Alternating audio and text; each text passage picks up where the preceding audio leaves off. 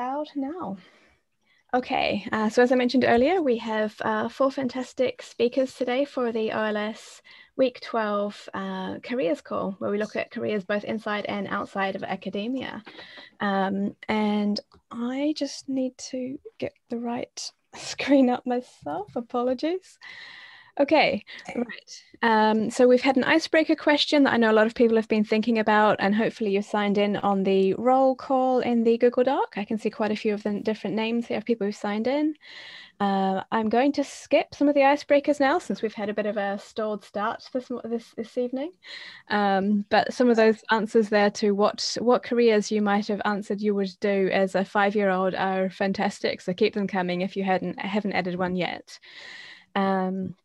So we have a code of conduct, community participation guidelines. This generally means treat one another with the respect that you would like to receive. And if you witness anything at any point, then you can report this to team@openlifesci.org. Or if it's something that myself, Mavika, or any of the other OLS co-founders have actually done, then it's okay to just approach one of us directly so that you don't reach all of us, which is where the team address would reach. Hopefully there won't be any need for that. So we have several calls today. Emmy, can we get you to do the first introduction, please? Sure, thank you. Yeah, so today it's about careers. And, we're very lucky and privileged to have our speakers here with us. I have the pleasure to introduce Rachael, who is the Research Software Community Manager at the Software Sustainability Institute. I'll let her introduce herself. Thank you so much, Emmy, and everybody. Sorry, did you say that you prefer us sharing our slides in Chrome, or does it matter? Sorry, Chrome would be good because you can enable CC in that. I will do that now and share.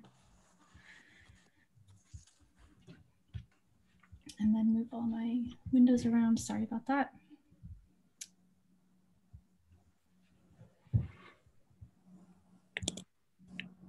Okay. Are the captions? Sorry, I haven't. There we go. Okay, I see that now. Okay, sorry about that. Hello, everybody. Thank you so much to the organizers for inviting me. Today, I'm going to talk about a career in community building. So my name is Rachael Ainsworth, and like Emmy said, I'm the Research Software Community Manager at the Software Sustainability Institute. I had a look through the notes before writing this presentation, and there were a lot of really great kind of questions that the cohort was asked to think about. So I'm going to try and answer some of these throughout my presentation. So my official title is a community manager. And what that means is that I have sort of 2 major responsibilities for the Software Sustainability Institute. The first is that I project manage the recruitment process of new fellows each year. So that involves doing things like publicity and content creation in order to promote the application call. I also organize the review of applications, shortlisting, and selection. And then once we do recruit those fellows, it's then my job to make sure that I can support the fellows with their fellowship plans and their goals. And I also facilitate community building and encourage collaboration within the SSI fellows community. And we do this in a few different ways. In normal times, we have in-person events where we get the fellows together so that they can collaborate and meet each other and work on various projects. But we also have virtual community calls. We've just started doing these monthly, which is a really great opportunity for the fellows community to network with each other. And then we also write a monthly newsletter to compile all of the fellows activities and really showcase the fellows and encourage collaboration between the projects. And just a heads up for this community, we do have the call for applications opening on December 7th. So a lot of you would fit into our fellowship program very nicely. So I encourage people to apply.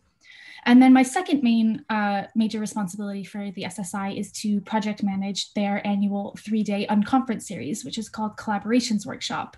And so basically what this means is that I'll chair various meetings such as organizing and steering committee meetings.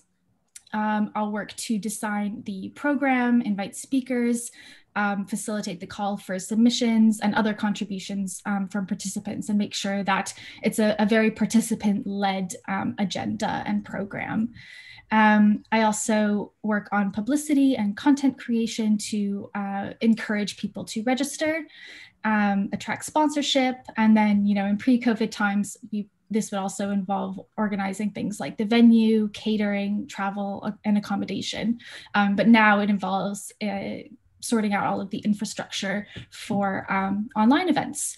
And then, of course, there's the documentation of process and reporting, and then running the event itself and facilitating the community interactions within the event, and kind of making those connections in between participants. And the next collaborations workshop is actually in March 2021, and it will be online, and registration is now open. But how did I get here? So I have a very typical academic background. My background is in physics and astrophysics. And one of the questions was, how did you decide on your career? And I never actually decided to be a community manager. When I was doing my bachelor's, I wanted to be an astrophysicist and someday work for NASA. But kind of as I progressed in my career, I found a lot of pitfalls within the traditional sort of academic and research environment. So I burnt out pretty badly after the end of my first postdoc. And that is when two things happened. The first is that I started looking at alternative careers in tech and attending meetups. And one of these meetups was a community for women looking for data roles. And so what ended up happening is I ended up starting my own once I moved to Manchester, and it's called Her Plus Data. So I really enjoy sort of volunteering in my spare time to make connections between people and organize events. So that's just something that kind of happened naturally. But the other thing that happened during this time is I discovered the open science community, and it was such, the community just really resonated with me, and I really loved attending events, having virtual calls just like this one in the Mozilla Open Leaders community. I was a project lead on round 4 and then never left. And kind of plugging into this community, making connections, collaborating with other people on various projects just really re-inspired me and really kind of invigorated me to stay within the academic environment. Although that's when I started kind of realizing what I enjoyed a bit more than maybe traditional research itself. So then after that, that's when I saw the advertisement for a community manager position with the Software Sustainability Institute. And it basically was about advocating for openness in research and better research practice full time. So I applied. But how did I get skills in community building? And I got most of my skills, if I'm perfectly honest, in this program, in the Mozilla Open Leadership Program. So if you're interested in a career in community building, you have the most inspirational cohort leaders who are complete pros at community building and leadership. And so when I was attending the Mozilla Open Leadership Program, we learned all about, making sure that your projects and communities were inclusive, about organizing welcoming events. And these are all things that I've brought with me into my career. And then because I organized community events in my spare time, that was also something that I sort of gained skills in.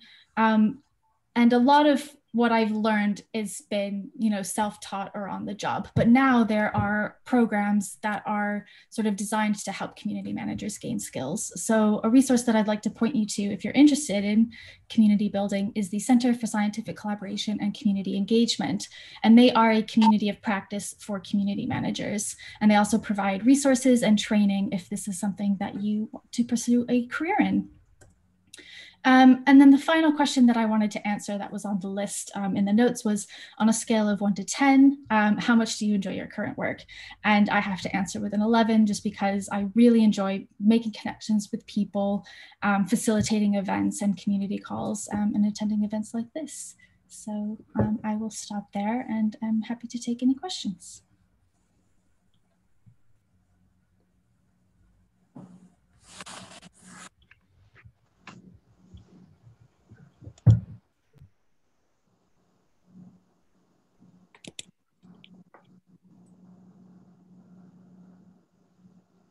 Thank you very much, Rachel. Sorry, my bell was ringing.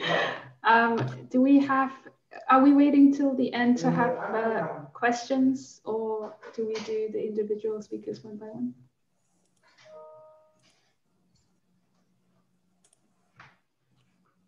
one by one. Sounds good. All right, any questions regarding community management, career, or the SSI for Rachel? You could put them in the chat, or there is a open Q&A part on the agenda as well.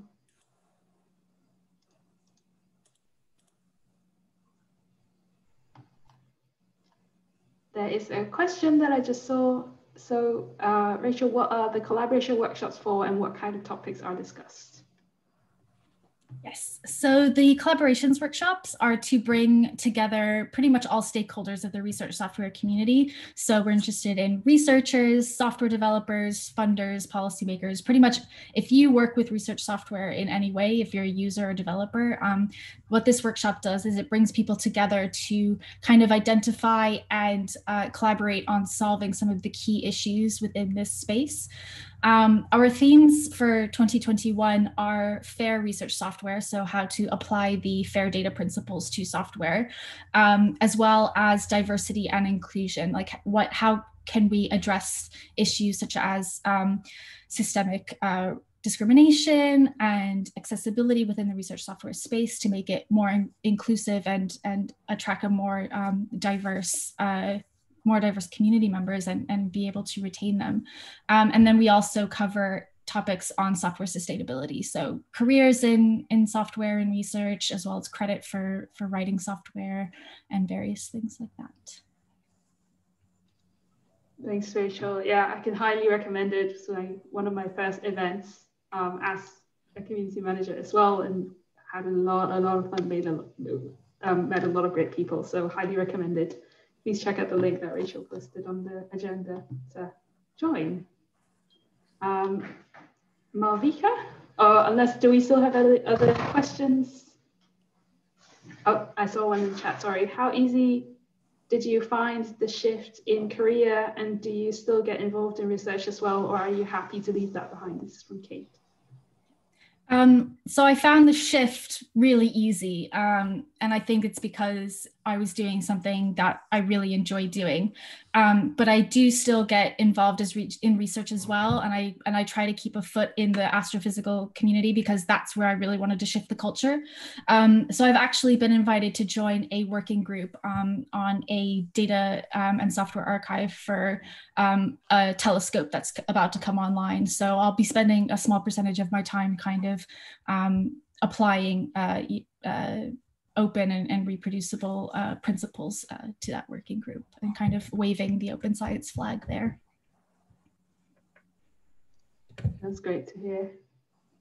Yeah, it's really, really important and valuable work, so thank you very much. Do we have any other questions for Rachel? You are more than welcome to put them in the Q&A section of the Google Doc or the chat in Zoom.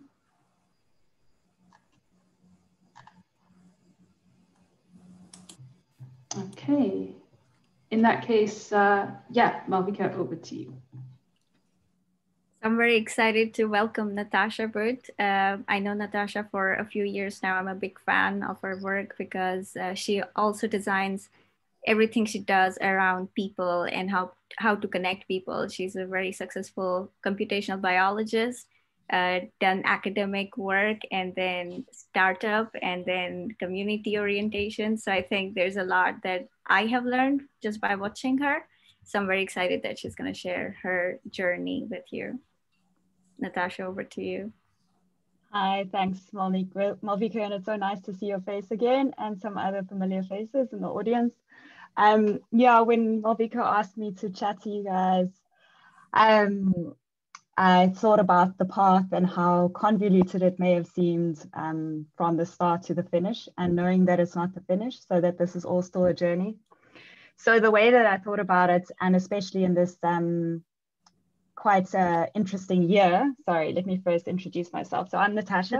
I'm from Cape Town. Could you quickly activate your CC? Oh, yes.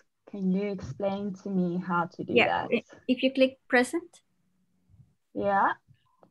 And if you hover over your slide, it should show you CC. Oh, there we go. Captions. Let's do that. Bottom, middle. on. There we go. Is that working? I don't see it. Let's allow. There we go. It should be working now. There we go. Perfect. Sorry. Okay. So, yes. So my name is Natasha. I'm currently working for Hyrax Biosciences. It is a startup that came from the University of the Western Cape. Hi, Peter. And we were originally working on HIV research. And what happened was that it was during the time that the government encouraged people to patent before publishing. So they wanted to generate some revenue from the publicly funded money going into universities. So we were in a very fortunate position for many reasons.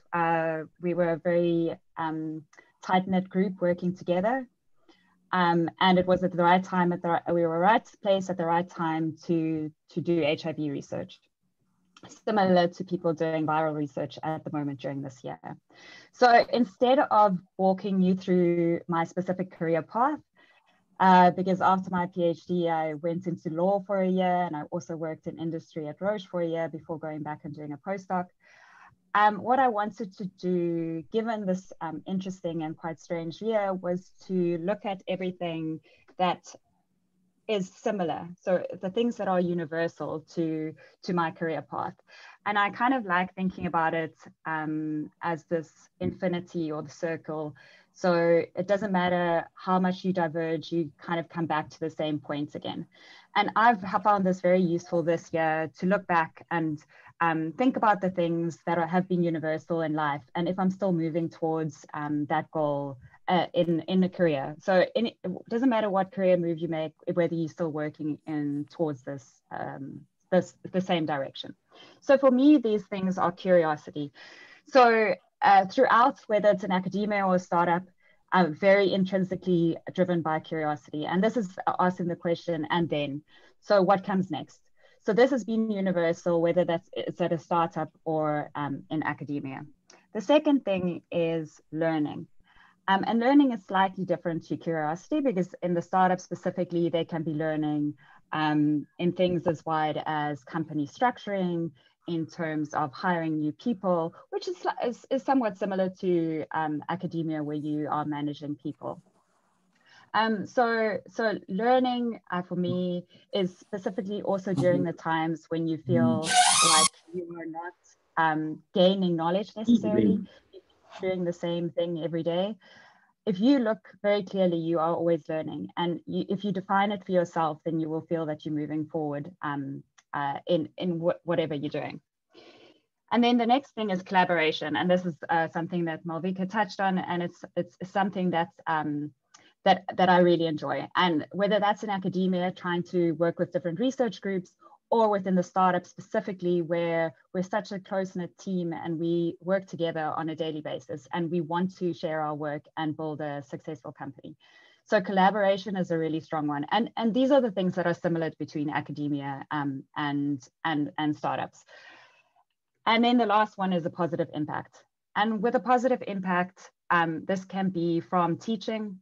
So when you see students have that aha moment, up to users of your software, where they can now produce a result for a drug resistance result for a patient that they couldn't do before. So these things are the things that I've found that are very similar between academia and the startup, where people often try and define the differences and try and say that one is better than the other. Like, I've preferred looking back and going and looking at the things that are universal for me, and defining that as the path that I've been following. And I hope that I can keep doing that moving forward. It's always interesting to provide career guidance when I still feel like I'm on the journey myself. But based on that, this image is a little bit more Escher-like. So even though I've spoken about the spiral and that you keep getting back to the same kind of universal theme, it's also, you're allowed to acknowledge that you can change themes and that you can jump between these staircases from time to time. And for me, I have recently moved to, with the COVID pandemic, our company has gone completely distributed. And therefore I have moved to Amsterdam. So things have changed for me quite a bit, but in terms of moving to a new country, those themes remain the same. The curiosity, the learning about new cultures, you know, collaborating and making new connections, and then having a positive impact in everything that I do. So with that, I will take any questions.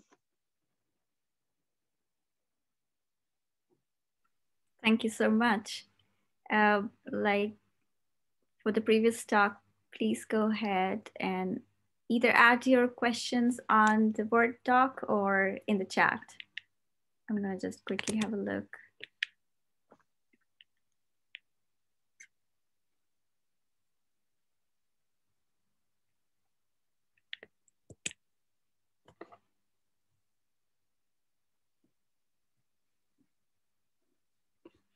So I can actually start because I think in a way, you and I also did sort of a startup. It was a project that we ran and we are quite like invested in it, though we are also working full time. How was your transition from working in academia as a group leader and then moving into becoming one of the founders of the startup? So this is it ties in with the question of from on a scale of 1 to 10, how much you would enjoy your job. It's similar to answering the question on how's the transition from academia to a startup, or from a group leader to being part of a team. And it's, again, it goes up and down for all of us. So there are some decisions that are easy, that we feel you know, we're contributing, we're making a positive impact from a day-to-day, and then there are some times where it's a lot harder. So the transition from academia to the startup was very easy, but on a day-to-day basis, there are new challenges that you face every day, and some weeks are phenomenal, and then some weeks are very challenging, and I think that's part of the journey.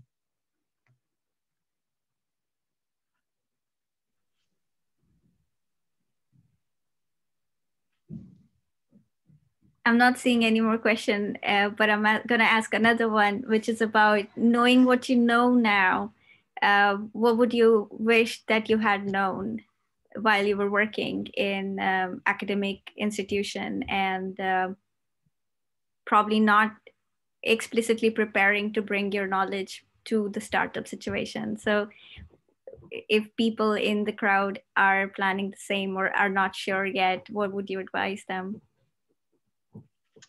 So the one thing that I did well was to tell myself after my PhD, that you have time to go and explore if something else will work. And I still tell myself that. It's like, you have time, you don't have to know everything right now. You can always go back. Research doesn't move as quickly as you imagine it is going to move if you're out of academia for a year or two, and the same other way around. You will always have the opportunity to go back. So I wish I told myself not to worry as much. Thank you so much, Natasha. I'm gonna move on, but just so you all know, there would be a big panel at the end.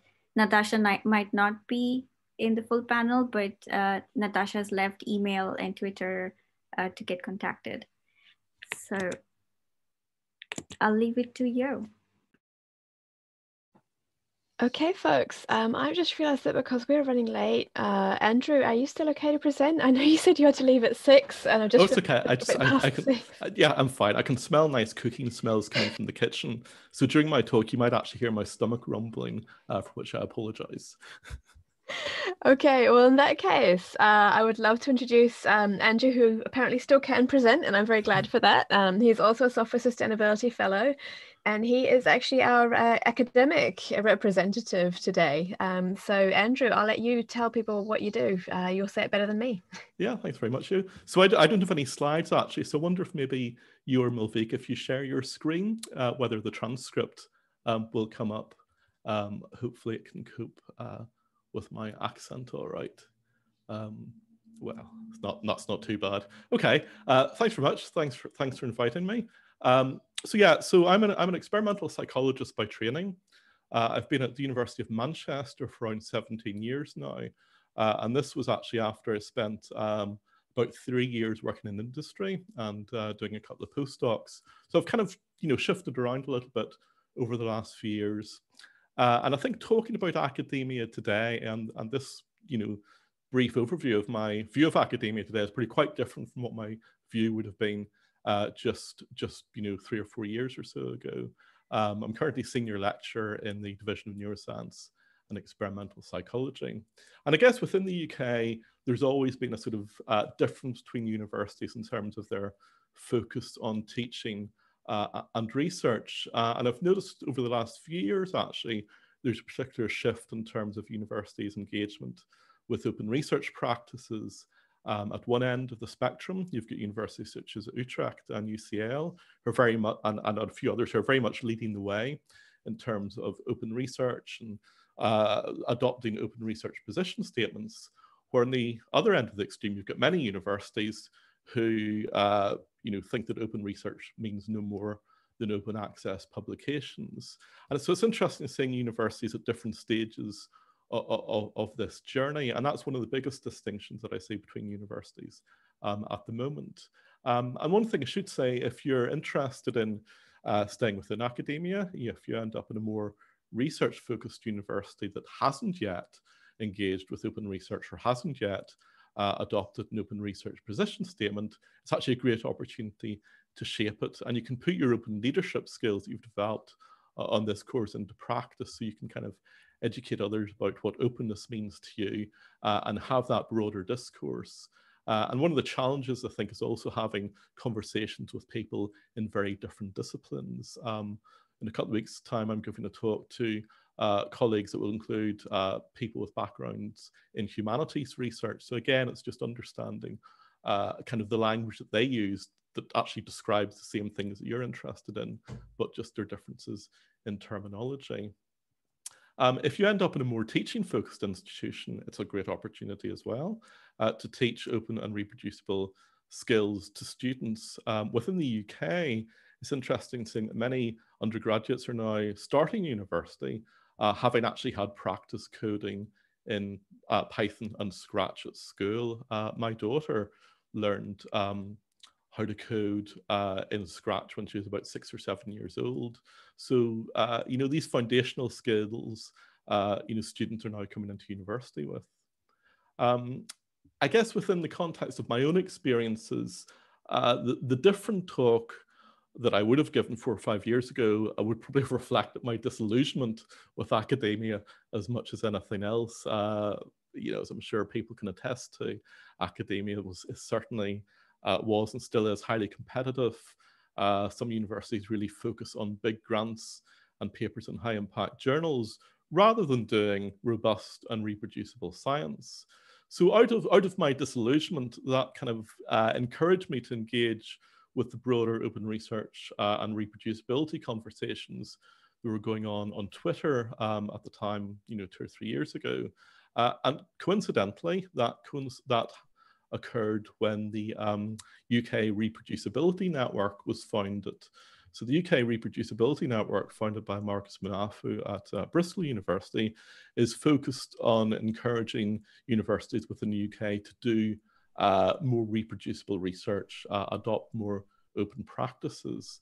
And as a function of the UKRN developing, along with colleagues at Manchester, and Rachel was one of them actually, we founded the Open Research Working Group, which is a grassroots working group within academia at Manchester that crosses disciplines. We've got, I'm a psychologist, we've got computer scientists, we've got biologists, we've got biostatisticians, we've got people in the social sciences as well. And I think that's one of the really important things to do. It's actually to build a community that crosses those traditional academic disciplines. And one thing that was very useful about the Open Research Working Group activity that we're all engaged in is it really raised the profile of open research and reproducibility within the university. the university knew that they needed to do more to promote open and reproducible research practices, but they didn't know how to do it. So the VP for Research at Manchester has been hugely supportive of what we've been doing, because in a sense we're doing the hard work. We're actually getting the community started, we're getting the conversations going. So I now sit on the university level open research strategy group, because up until when I joined, the group had mainly focused on open access side of things, because they weren't really sure what open research was apart from that. So I think finding your community is really important, or creating a new community within your academic environment is important as well. And one thing that's critical, no matter what career stage you're at, is try to find some senior academics in your home institution who'll effectively be vocal supporters for you and introduce you to people. I had a lot of luck at Manchester because I discovered the SSI, the Software Sustainability Institute, which has been transformative for both my career and my mental well-being, I have to say. So meeting people in the context of the SSI has been fantastic, and having somebody like Carol Goebel, somebody to go and talk to and ask for advice is just fantastic as well, because Carol is just a hugely important, influential and wonderful mentor to have. And just as these more senior academics will amplify your voice, it's always important to remember that you can amplify the voice of others in your community, and you should do that, because there are always voices that we can amplify because of our positions that we're in. So just to finish off, I really want you to kind of recognize the fact that you've all got a very unique skill set. You've got discipline-specific knowledge, as well as knowledge about the kind of computational tools needed for openness and reproducibility. And actually not many people have these skills, and certainly not many senior academics have these skills either. So in academia, showing that you're somebody who can actually solve problems in new ways and where those solutions align with your own goals and values is really powerful ability to demonstrate. And you could end up being, almost the go-to collaborator for other academics wanting to adopt open and reproducible practices. So my final 2 points I'm just gonna make. This probably applies outside academia as well. Be aware of institutional politics, but try not to get involved if you can help it. And the other thing really to say, it's at the end of the day, it's just a job, and make sure that you've got life and interests outside of your work. Okay, happy to take questions, obviously.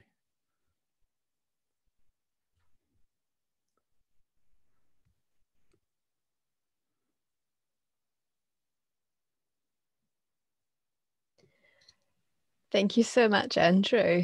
Just a quick check, Malvika, is the Otter still working?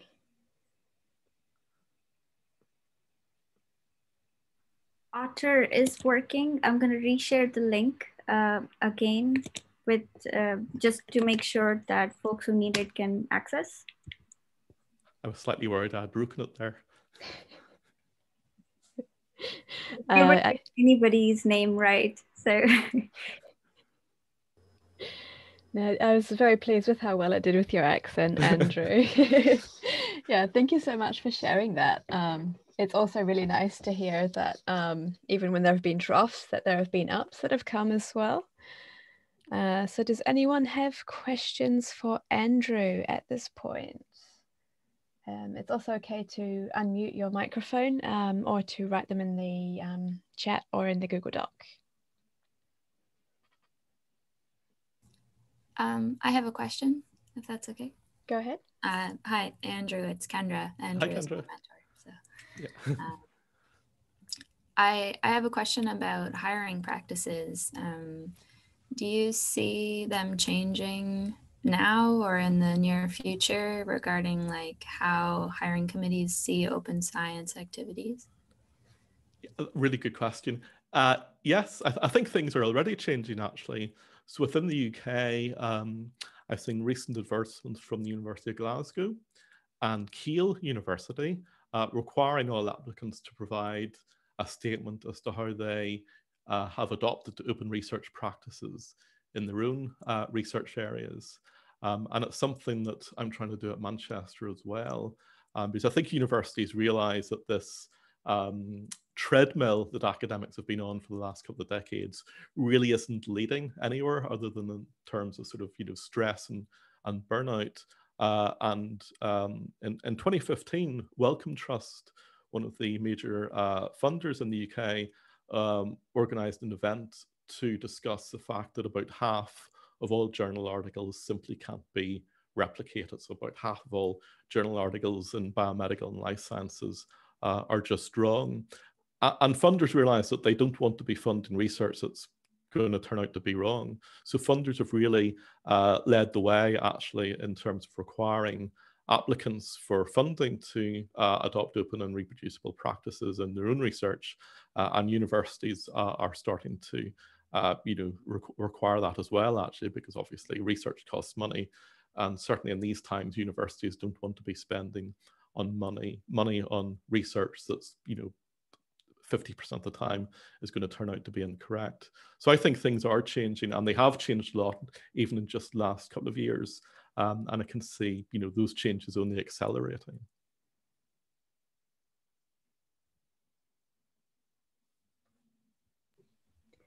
That is really inspiring, actually, and really encouraging, I think, for many of us to hear that open science isn't like extra salt that we sprinkle on afterwards because we care, that actually other people might care as well. Yeah, very much so, definitely.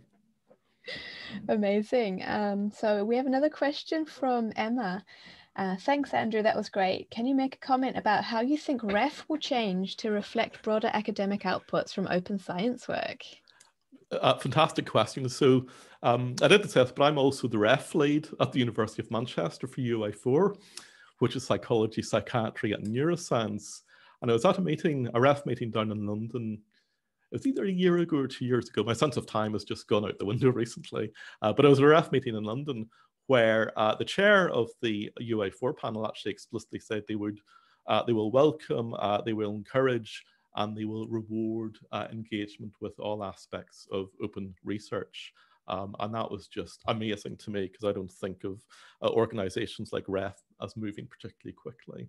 And my understanding is that the next REF will only have more of this in it, with a more emphasis placed on the importance of the research environment within institutions, and less importance actually placed on outputs and high impact journals. So I think REF is really going to be looking at that broader research culture. And I just think that's fantastic news for all of us.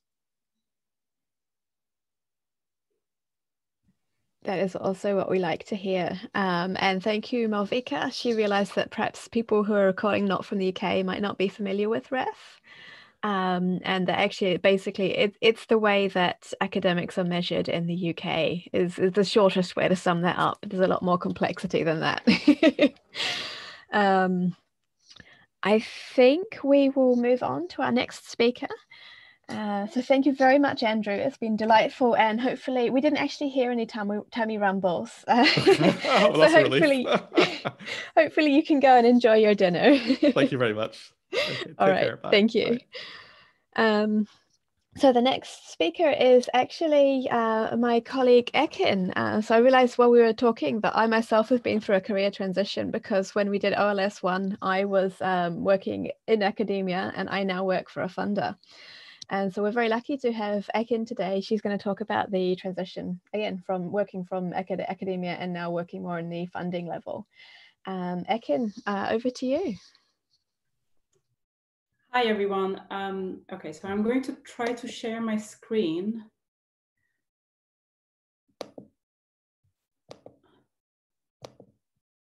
Is that working? Perfectly. Okay, excellent. Okay, hi everyone, and thank you so much for this introduction. So my name is Ekin Bolukbasi, and I work as research funder for Wellcome Trust. So this is not what I have always done in my career path, and I would like to start by giving you a quick overview of how actually how my career path has unfolded over the past almost 15 years. And I also would like to share with you perhaps top 3 highlights over this path, as well as my top 3 mistakes, because I think they're also important. And I really hope that these may somehow inspire some ideas and trigger questions that we can hopefully discuss later on during the Q&A session. So I spent the majority of my career in academic research and in so-called the wet lab settings. I graduated from my undergrad in genetics at the University of Edinburgh. And at that point in my life, I was very much into cells and genetics and basically model organisms. So everything had to matter at a microscopic level. So with all this love for genetics and cells, I ended up by getting a PhD in cellular biology. And more specifically, I worked on insulin signaling pathway in fruit fly Drosophila. And then pretty much right after graduating from my PhD, I started a postdoc at University College London. And I still wanted to keep my beloved model organism, Drosophila, and my signaling pathway. But I started getting more interested in the effect at an organismal level and over populations. So my postdoc research focused on the effect of insulin on aging and lifespan control in Drosophila. And I guess my focus somehow upgraded from the macro level to a macro level because I was then looking at longevity in populations. But I remember that at some point throughout my postdoc, I realized that if I was to stay in academia, then that one specific question was probably going to be what I was going to build the rest of my career upon. And it would be very difficult to pivot significantly down the line. And somehow that really didn't sit well with me and with my personality. I really missed having a broader overview over research landscape and having the flexibility to change interests significantly whenever I felt that it was needed. And since I was also working at the very much discovery end of things, the impact of the outputs was very hard to observe, which also kind of somehow demotivated me. So then I thought about what I needed to change. So I wanted to have a job which allowed me to have a broader overview over biomedical research, shorter timeline to impact, and also something with the people factor that enabled me to network and engage and basically interact with people. So I applied for a job as portfolio manager at Wellcome, which I was then offered. And I changed my career probably after 10 years in academic research. And actually, I also very much recently changed my job from portfolio manager, and I started working as a data challenges manager with in the same team as Yo. So somehow, even within the research funding landscape, my job very much recently changed. So as part of my current job, I keep a strategic overview of the global health research landscape, and with my main focus being the health data. I look out for opportunities to advance Wellcome's mission as a funder. And also I create networks, I engage with the research community and other research funding stakeholders. I build partnerships, I enable platforms to improve health globally. And overall, I have to say it is actually quite exciting. So then I guess that, oh, okay, maybe like one thing I have to add at that point is the kind of somehow the power dynamics I was involved in changed quite a lot as well, ever since I shifted from being a researcher and I started working for a funder. In a way, I was at this end of the spectrum where I was constantly asking for money to fund my research. And now I became part of this organization where this kind of decisions are made. And if I'm fully honest, I do actually really enjoy this change in dynamics. It is an easier place to be, you know, in all honesty. Okay, so then when I thought about 3 highlights from the past 15 years, I think it is really important to acknowledge this intellectual freedom and space for curiosity that academic research has enabled me. I think that's a phenomenal opportunity, I have to say. And similarly, this kind of analytical skills that one acquires while doing research are so transferable. And I think at that time, I was totally underestimating it. But the day that you end up at a kind of a normal business meeting with people and you can use these skills and back up your arguments in a similar way that you would back up your scientific hypothesis with data, you realize that it's actually very transferable, and it's actually quite cool to see that. And I think the highlight of being a research funder is this ability to influence the wider landscape. And that also happens even at a quite junior level. You don't have to be the director of something. And it is nice to see this short timeline to impact about something that you really care about. And 3 things I wish I had done differently. I really wish I had a less linear career path in academic research. In a way, I went from from finishing the PhD right into a postdoc.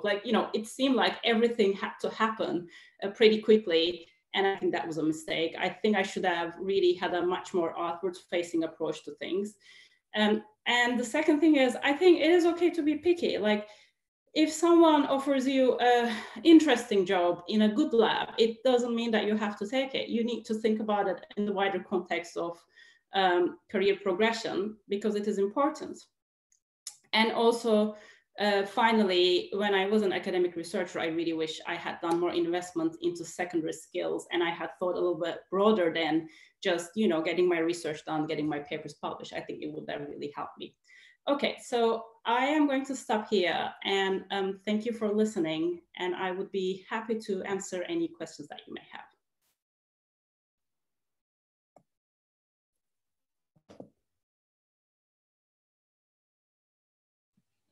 Thank you so much, Ekin. So as before, folks, feel free to either add questions in the Google Doc, which is why I'm looking over there. It's my second screen. It's not that I don't want to look at you while I'm talking to you. Or you can add them in chat, or it's also okay to unmute if you have a question you'd like to ask.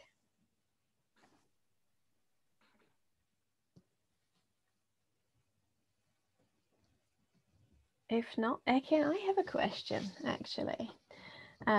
So you talked about the non-linear aspect and also about investing in secondary skills. I wonder if you could elaborate a little bit on what those are.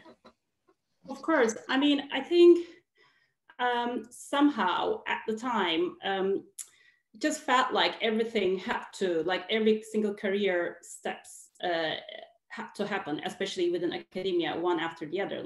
I somehow, and actually, I don't even know where this pressure was coming from, probably self-imposed, but I felt that the moment I finished my undergrad, then I had to get a PhD. I had to start a PhD right away because that's what I wanted to do. Similarly, the moment I finished my PhD, I felt that I had to figure out my next step as a postdoctoral researcher right away.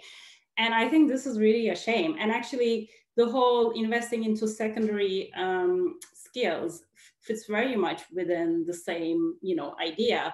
I really wish I had taken my time, perhaps taken some time out and done other things, which might not be directly kind of academic research related, but some sort of, I don't know, I wish I had done some degree in maybe teaching, or maybe in mentorship. It would have helped me at so many different kind of aspects in any kind of career, really. So yeah, I guess the whole point is, and it's quite interesting because when I was listening to Natasha speaking before, she said the same thing, but it seems like she'd taken the other approach. And I think that is the right approach. There's always time. It is always good to just, look at it outside, figure out what might be quite interesting on a very personal level. And then, properly spend time in kind of nurturing these skills. So.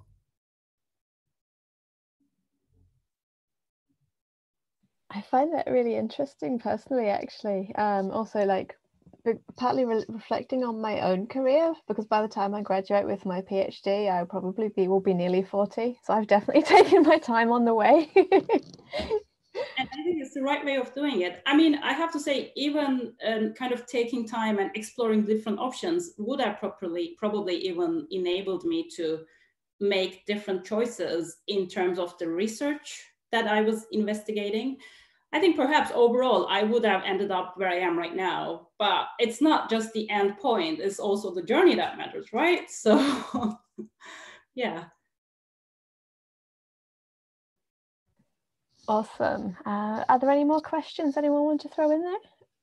David, was that like a scratching your head? Yeah, okay. All right.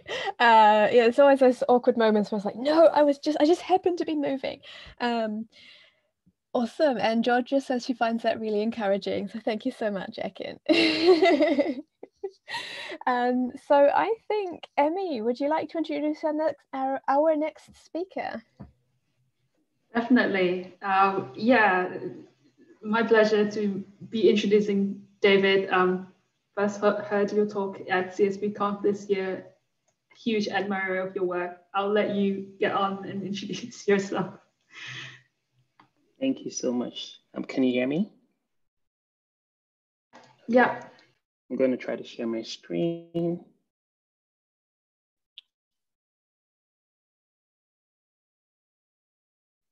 Let me know if you can see it and whether the CC is working. Yep, the CC is working. Okay, great. All right. Thanks, everyone. And I'm really excited to hear from the speakers. I think they've done most of the work for me. All I'm going to do is take a little shift and just highlight some things that I have come across that have been essential in my journey. So I am supposed to be speaking on social entrepreneurship, but that is quite difficult to give specific tips around how you get there. But I hope in sharing my journey, you'll be able to glean some things that'll be relevant for you. So my journey started out in Ghana. I lived there for 17 years, and I highlight the things I was exposed to because some people may not necessarily have this background. I grew up in a lower middle class family, Christian farming family. And then I had the opportunity of spending 2 years in Costa Rica through a scholarship, which really changed my life and my perspective at that age, being on a campus with students from over 60 different countries. It's just life altering. After that, went to the US where I did my undergrad in biology and had my master's in computer science. And at that point, I was very much interested in bioinformatics research, and that was the trajectory in which I thought I was going. Then life happened. Because of a regulation which involved the visa that I had, I could stay in the US as long as I wanted, but all the jobs that I got, I couldn't take them because now my employment authorization was taken away. So it was either I stay in the US and just be there, or I find something else to do. And an opportunity opened up for me to come back home to Ghana. And I took that. I came to work at a tech incubator where we were helping startups build their companies from Nigeria, Ghana, and Kenya. And that was an opportunity to also become a local open data advocate or leader, because a lot of these companies were not necessarily thinking about the power of data, and open data became the avenue to really leverage on these skills.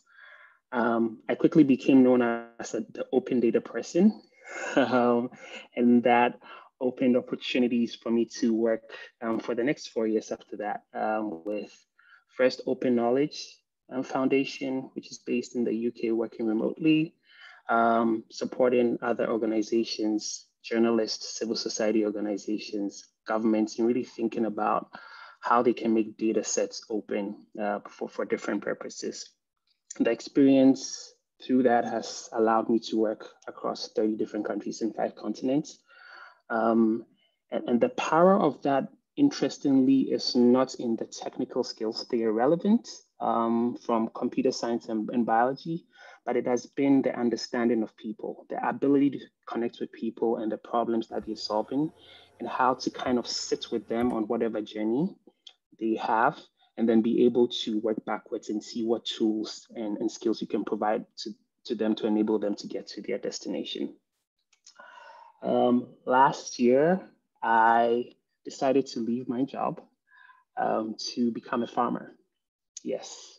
And it is because I think, looking at my career trajectory, my job or the jobs I've had have always been pointing to one thing. How do I help enable people become better at what they are good at? And I think from working all across these jobs, some of the things that stood out to me was that in particularly resource constrained environments, you have very talented people dealing with very difficult challenges, and all they need to have is for people to point out what specific tools or processes they can have access to for them to get along their journey.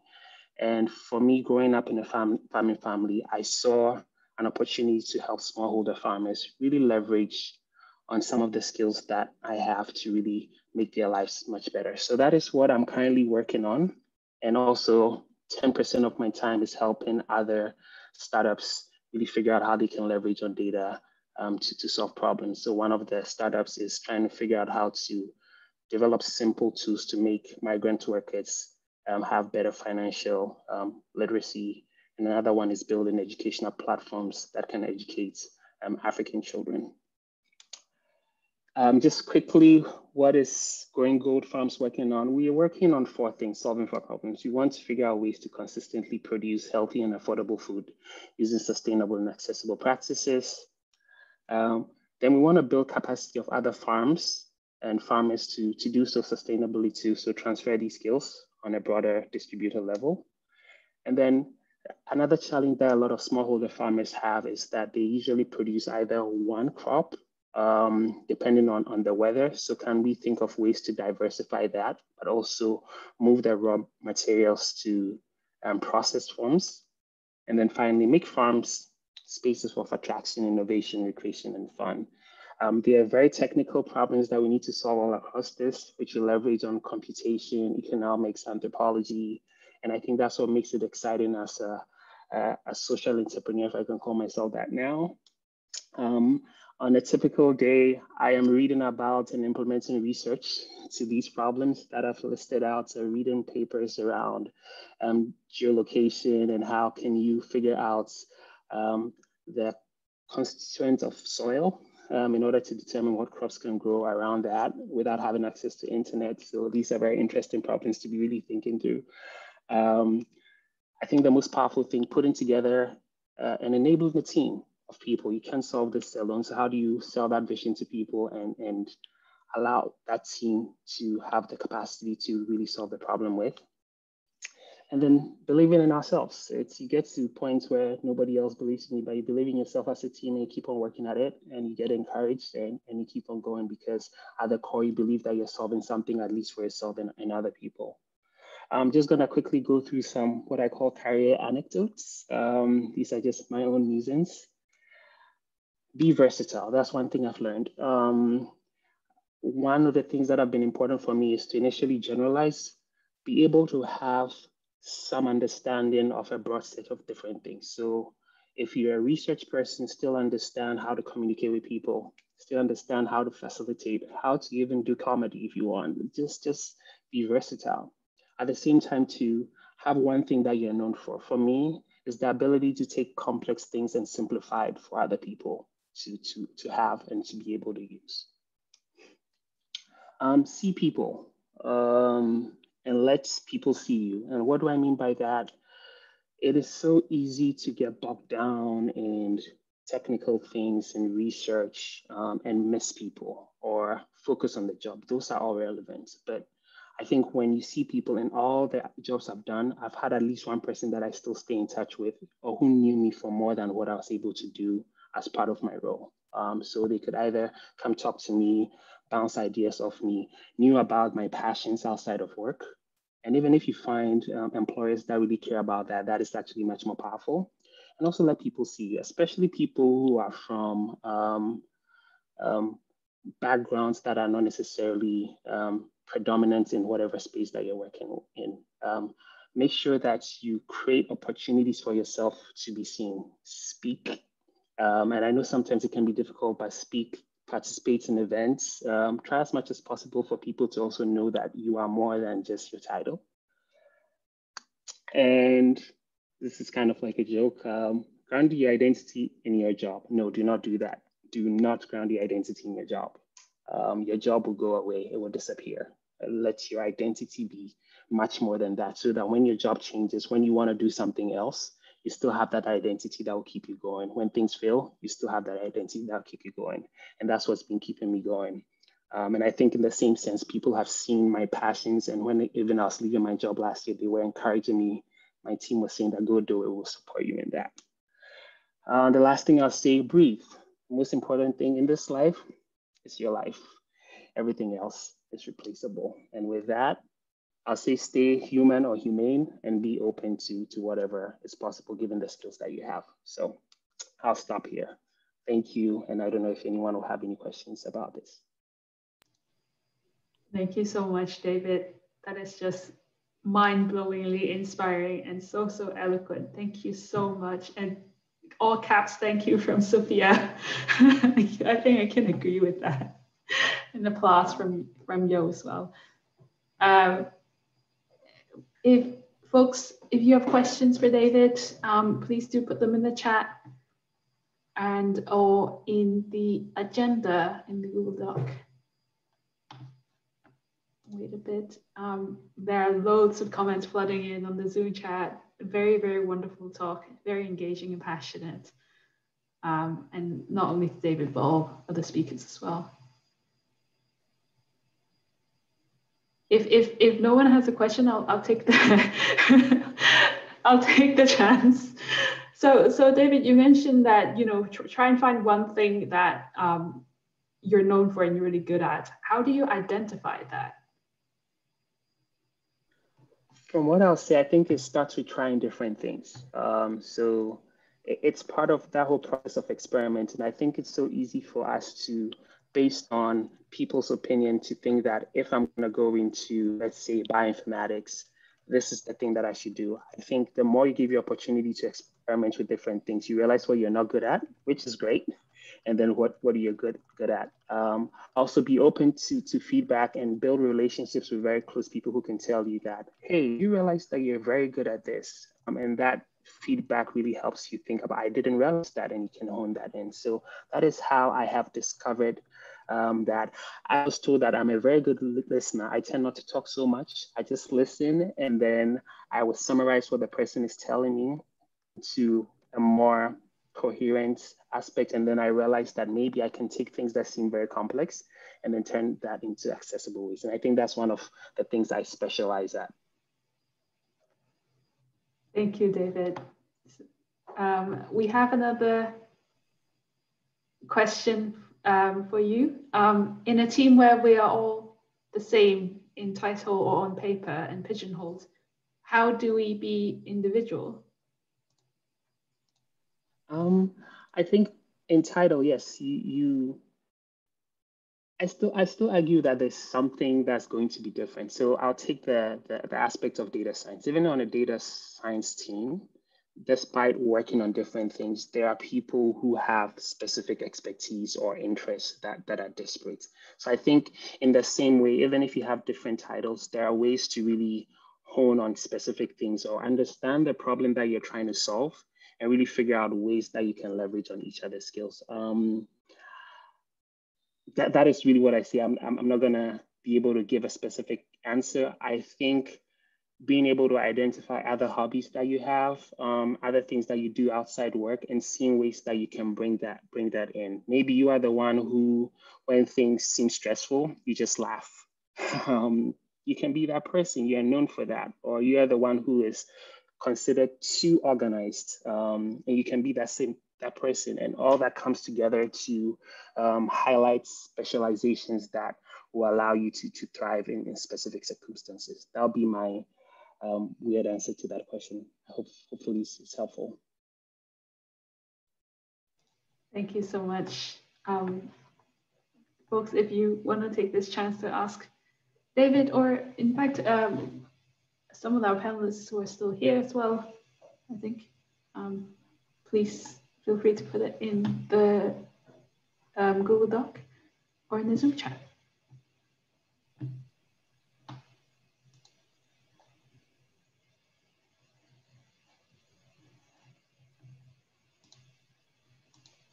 There is one that is typing, and it's for David and others who may be interested too. Thank you, Mavika. So Rachel, David, and Ekin are still here. Hi, so I think I'm just gonna mention my question. It's taking forever to type. Is that okay? Yeah, definitely. So I had a question about, there's a lot of encouragement in terms of, you know, diversifying your skill set and building secondary skills. But how do you, and you know, when you have one job, you sort of specialize in one skill, and then you have a lot of other skills, of course. When you maybe switch jobs, how do you sort of end up sort of specializing or advertising that secondary skill you had? You know, do you understand the question? I don't know. It's very late for me. I had a long day. Yeah, so for example, right now, let's say I'm a researcher, but I want to go and work in, I'm not a researcher, but go work somewhere else. And I'm just trying to sell it basically on this very small side skill that I have, but then I would be competing maybe with someone who actually was very much specialized in that. Yeah, how would you sort of, it's all transferable, and I know it's transferable, but how do you then sort of cash in on your secondary skills? Is it a sensible question? I feel like it is, but if I phrase it right. I think you're very clear. I've just paraphrased your question on the chat. Thank you. Yeah, no, I do think that's a very, I like to ask that too. How do we do this? If you, Ekin, are you ready to give an answer? Maybe start like that. That's a good question. I guess it all depends on the job spec that you're applying to, right? But then I think if you are going for something, for a job which requires some sort of like big picture and kind of like high level overview, then in a way, they won't be looking for people who have been so specialized in that one skill, but they will be looking for someone who have previously shown interest to be kind of like quite, you know, multi-talented person and see this whole kind of bigger angle and wider approach. And they will be really keen on having someone who can show interest, put these different skills together and, you know, use them to tackle us different problems. So I guess, yes, it all depends on the pool that you're competing with and everything. But I think as long as you go for jobs that look for like this kind of wider perspective, then these secondary skills, although you might not have nurtured them hugely, I think they will always become handy. And, you know, it will be up to you to kind of market them and sell them like during the interview or in your cover letter. But I would always say just, you know, kind of try to sell it from this perspective. Like, I might not have done this, I might not have used this specific skill for the past 10 years of my life, but I've shown interest and I know how to use it when it's needed. Does that make sense, more or less, or is it too abstract?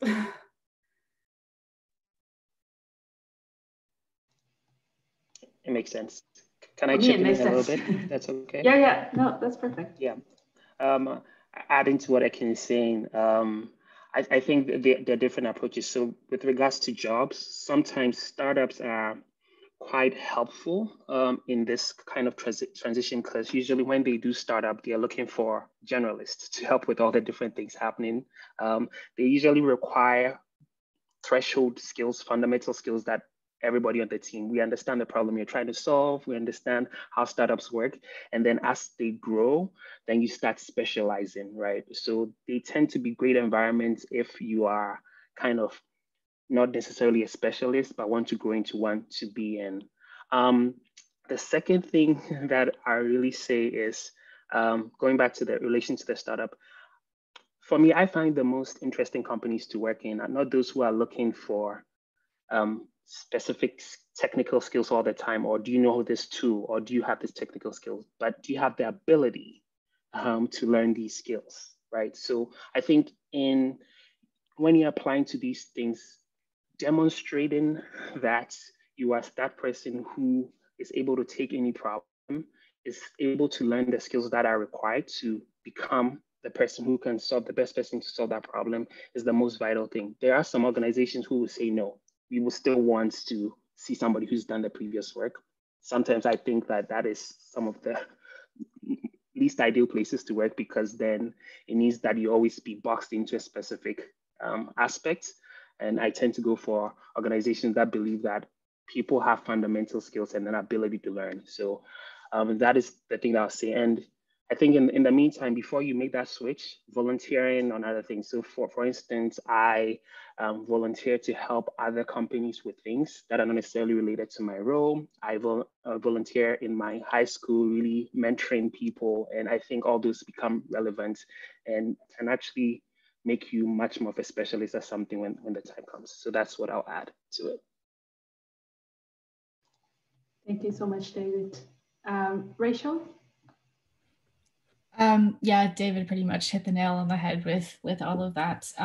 I definitely recommend, if you have time, volunteering just to make sure that you do want to kind of pursue that direction and get that context and experience. And I also think that that demonstrates that you're passionate about something. So if you're applying for a job that maybe you didn't have previous, professional experience, and if you show that you've done it in your spare time, then I think that also will resonate a lot with who you're applying to. But I think it's also important to also keep in mind that not everybody has the spare time to do that sort of stuff. So don't put too much extra pressure on yourself. But I think just demonstrating your passion for that thing that you want to switch into, I think is really vital and important, and kind of adding any kind of context. So for me, even though I didn't have previous experience with a community manager title, I came from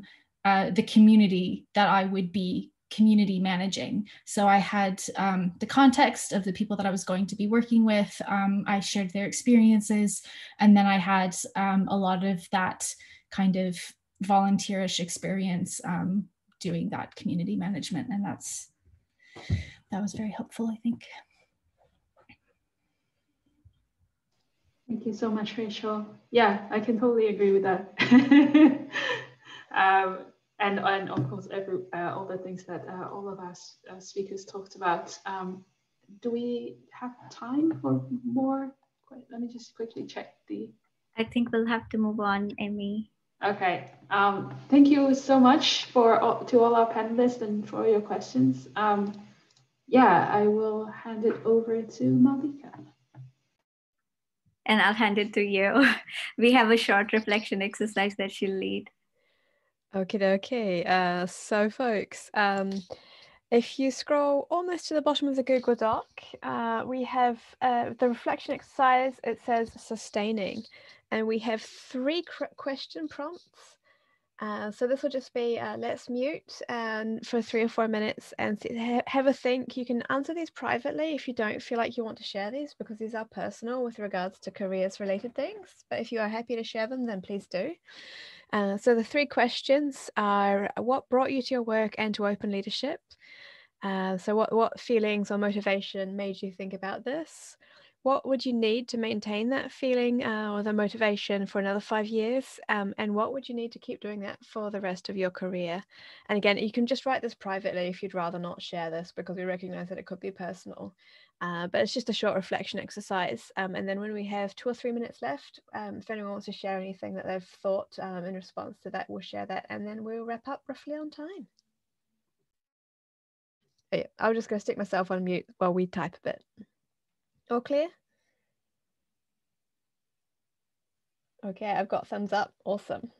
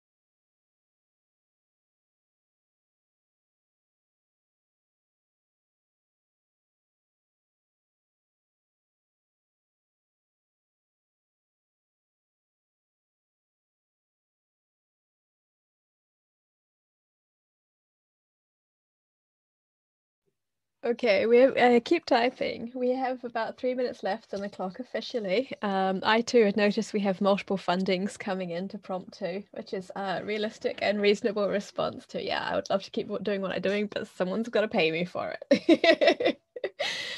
Does anyone want to unmute to share any of the reflections that they've had?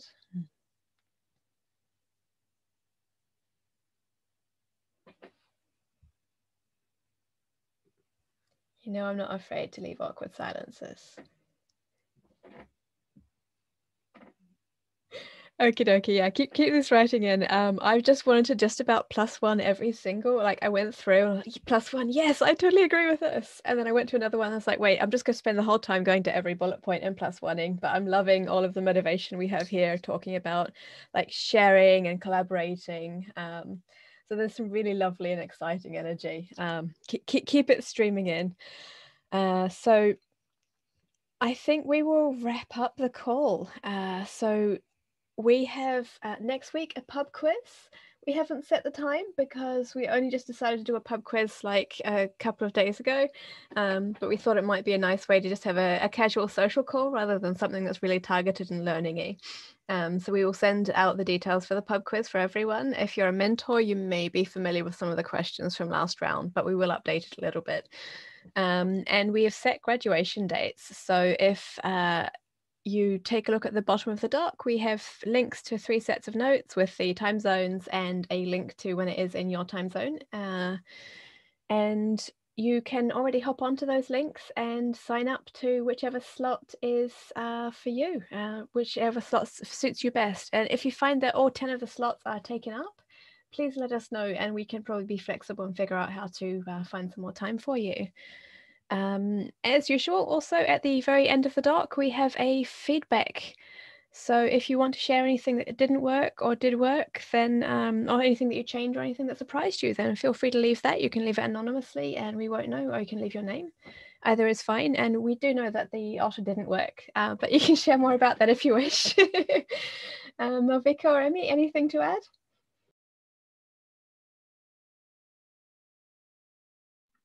I was just going to say we'll hang out for another 10 minutes, but it's an official wrap up for people who need to be somewhere else. Thank you for joining, and especially thanks to all the speakers. It was very inspiring.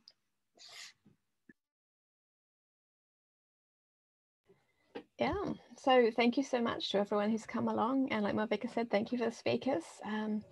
Have a great evening, day, morning, night, as it works for you. It's been lovely.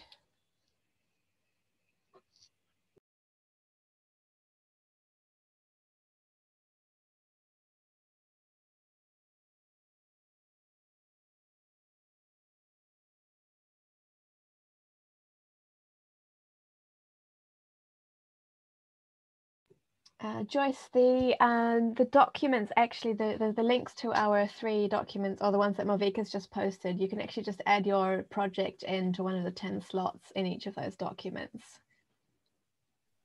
Oh, okay, thank you. I'm a little slow right now. It's late. We're feeling, yeah.